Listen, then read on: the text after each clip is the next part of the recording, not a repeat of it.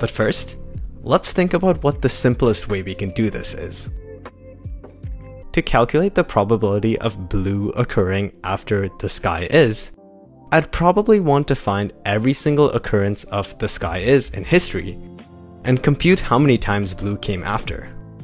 Now, obviously this isn't possible, but what we can do is first gather a lot of text, say all the Wikipedia articles. Then, in order to compute the probability that blue comes after the sky is, we look for every occurrence of the sky is and count how many times blue occurred after it. Some of you could see some problems here. What if the sky is never occurs? The matching criteria is also really specific.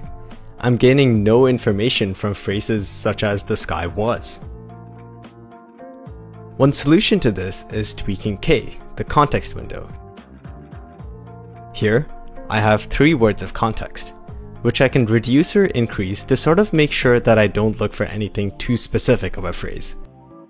In this case, if I reduce the number of context words, I'm losing the word the, so you can see how I could lose some important words by tweaking the context window.